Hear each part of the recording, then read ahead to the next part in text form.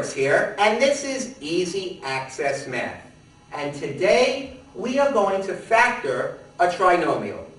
Now, let's take a look at this trinomial first. It's a basic trinomial. It has a letter with a square, a plain letter with a number in front of it, and a plain number that doesn't have a letter. It has 3 segments, so that makes it a trinomial. 3 segments separated by signs. Now, the rule is this. I need to find 2 numbers that add up to this middle number, the number with the x in this case, and multiply to that last number, the plain old number at the end. So I'm going to look for multiples of that number, that's 6. First, I'm going to set up a FOIL-like setup with 2 sets of parentheses, and it's good to brush up on FOIL. You could watch a video we have on that and the many videos on FOIL on YouTube. But that will help be a check in this method as well. Now I need 2 numbers that add up to 5 and multiply to 6. So I'm going to start by thinking of the multiples of 6. Well, I have 6 and 1, and I have 3 and 2. Those are the multiples of 6. Now, I need the pair that multiplies to a positive 6. Always pay attention to the signs, and you may want to review some sign number rules. Watch a video on the rules of sign numbers. But remember, to get a positive 6, the signs would have to be the same. And the number adds up to a positive 5. So I pretty much know now that these 2 numbers are both positive. That's the only way they could add up to a positive and yet multiply to a positive as well. So the 6 and 1 would be excluded because 6 and 1, if they were both positive, would not add up to 5.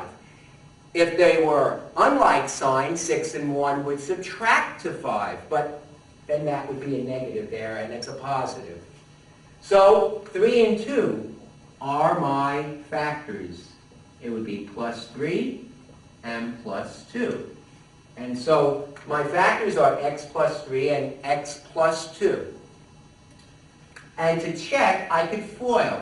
X times x is x squared. X times 2 is plus 2x.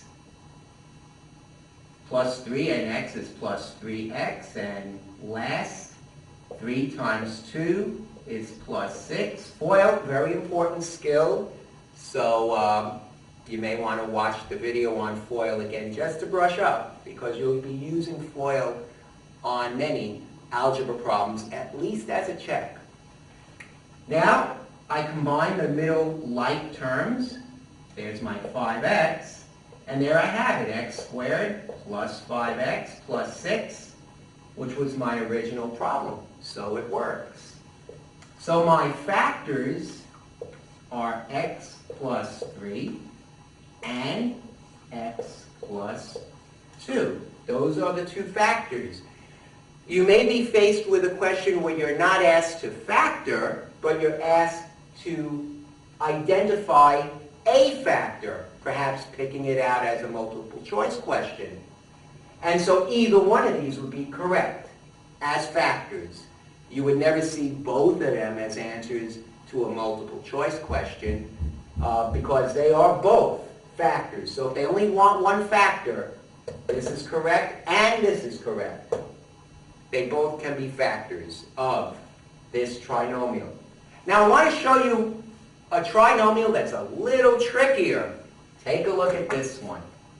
2x squared plus 13x minus 24. And right away you can see what's tricky about it is there's a 2 before the x squared. You may be faced with problems with 2's, with 3's, with 5's, 7's. There'll be a number before the x squared. And that changes up things a little bit in how you approach the problem. You still follow the basic rule of adding up to the middle number, combining, adding or subtracting to the middle number, and multiplying to the last number. But this 2 over here, and it could be a 3 or a 5, changes things a little bit. You first have to do this setup. You have to multiply that 2 by the last number. And you're going to get a number that will be the number we're going to look as the number at which the 2 factors would multiply to. Here, 2 times 24 is 48. And that is the number that we are going to try to get 2 numbers to multiply to. Those 2 numbers still have to combine, add or subtract to positive 13. But we're going to go for 48 instead of the 24 that's at the end because of the 2 here. Now, if that was a 3, we would multiply the last number by 3. And if that was a 5, we would multiply that last number by 5 to get a target number. So here, it's a 2. We multiply the last number by 2, the 24, I get 48. And let me be sure to put the sign in. It's a negative 48. And that tells me that the 2 numbers have unlike signs. So to get to positive 13, I'm looking for 2 numbers with unlike signs, so they subtract to 13. Unlike signs means that you're subtracting and giving it the sign of the higher one would be positive because the 13 is positive. So I'll set up my sets of parentheses, my FOIL-like sets. I'll put the x's in, but leave a little room because one of those x's is going to get a 2 in front of it. The other one will not. And now I'm going to think of multiples of 48. So let's think of multiples of 48. Well, we could have 48 and 1. We could have 24 and 2. We could have 16 times 3. We could have 12 times 4. And we could have 8 times 6. All of these numbers, sets of numbers, pairs of numbers, they all multiply to 48.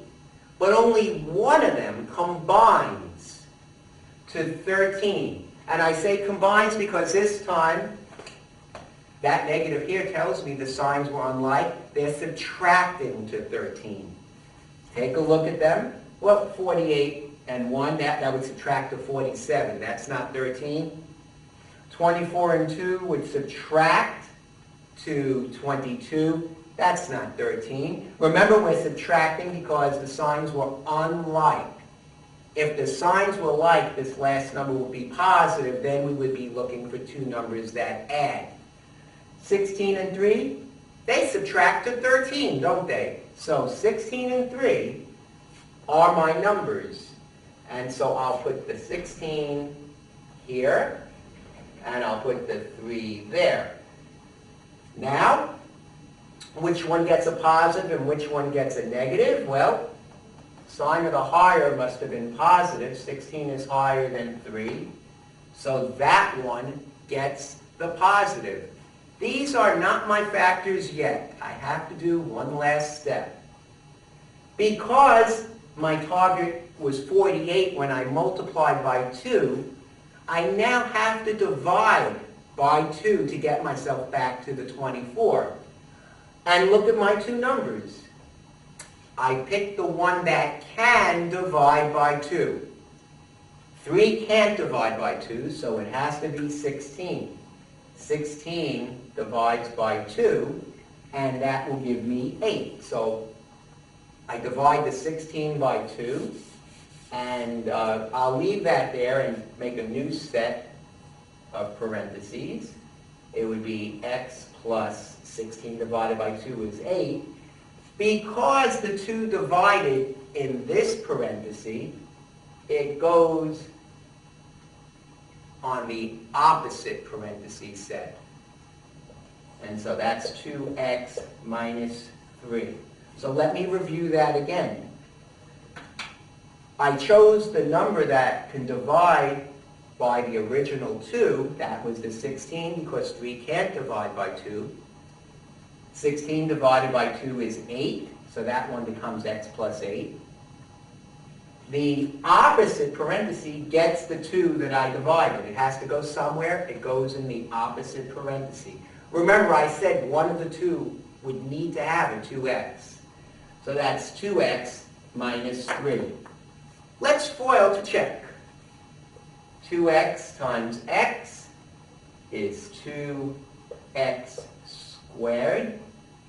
2x times positive 8 is positive 16x. Negative 3 times x is negative 3x. And negative 3 times positive 8, there's my negative 24. My like terms in the middle combine, giving me the 2x squared plus, sign of the higher, 13x minus 24. So that's my original problem. These are the two factors right here. The two factors 2x minus 3 and x plus 8. Remember, there could be a time that you only ask for one of the factors, and in that case, either one of these would be the right answer. 2x minus 3 and x plus 8. Those are the two factors that come out of 2x squared plus 13x minus 24. When I FOIL them back, I get that trinomial as the result. That's the check. On YouTube, I do have an alternate backdoor method where you could use some logic and intuition to get your answer. But this would be the algebraic way to factor trinomials.